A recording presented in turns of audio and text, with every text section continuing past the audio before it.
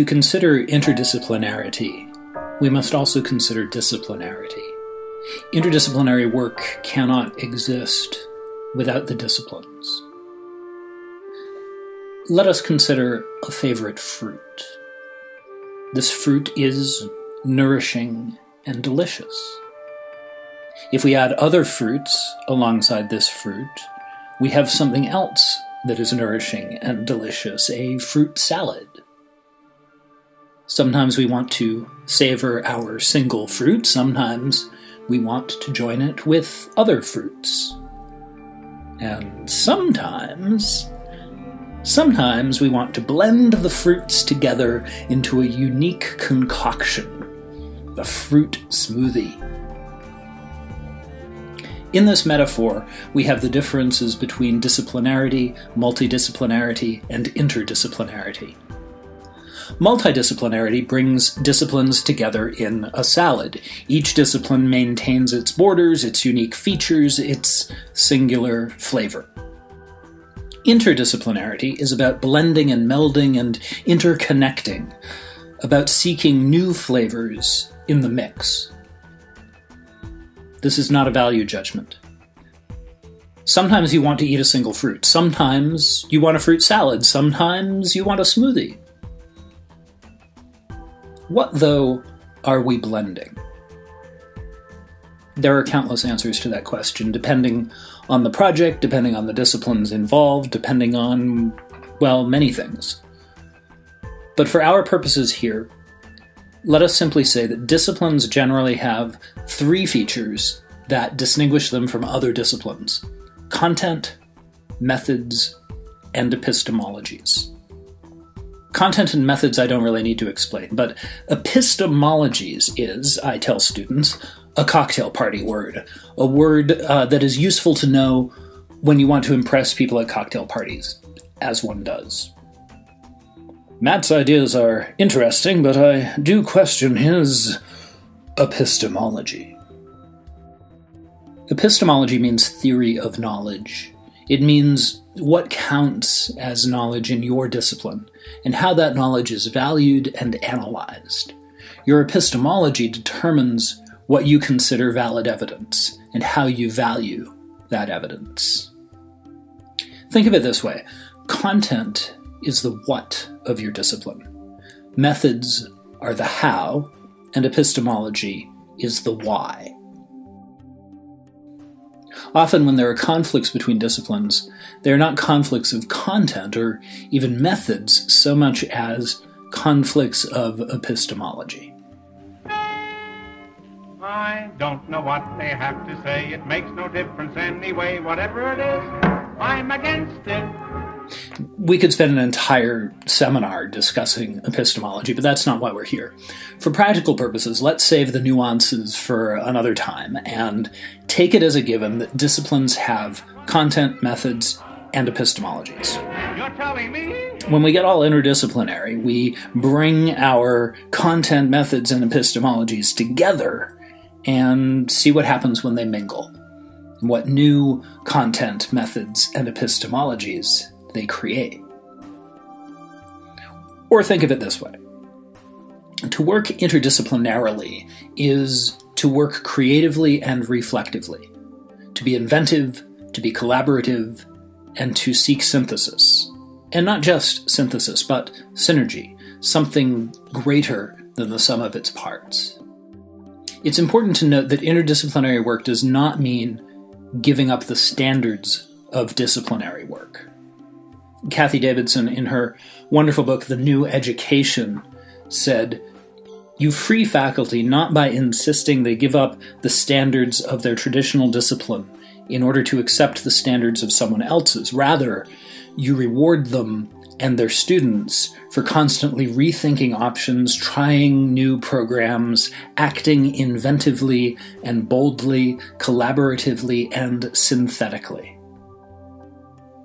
A recent article in Inside Higher Ed by Paul Hanstedt, who popularized the term wicked problems for curriculum, vividly illustrates how the era of COVID-19 particularly encourages an interdisciplinary approach. Please pardon a long quotation, but These examples highlight the practical importance of interdisciplinarity now. Henstedt writes, "If nothing else, the global pandemic is breaking the boundary between static university learning and the wicked fluidity of the world. Students in the sciences now understand that science is helpless without sound public policy.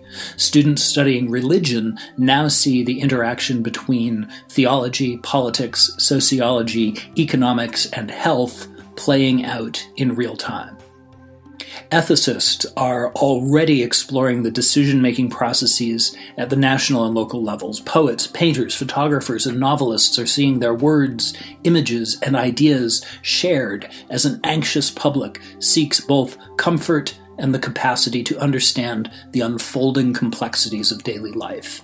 Indeed, were we to design a course proposing solutions to problems related to COVID-19, it would involve every field in the academy, from biology to economics to film to physical education. If we're wise," Henstedt continues, "we'll use this moment to help our students better understand the complexity of the world beyond the walls of academe, the ways in which our various fields and disciplines not only overlap, but also influence and shape and reshape each other in substantive ways. If we're smart, we'll use this moment to foreground those messy interactions, asking students to explore such interrelations, to parse cause and effect, to unfold how data influences poetry and how poetry can shape our ability to give meaning to data."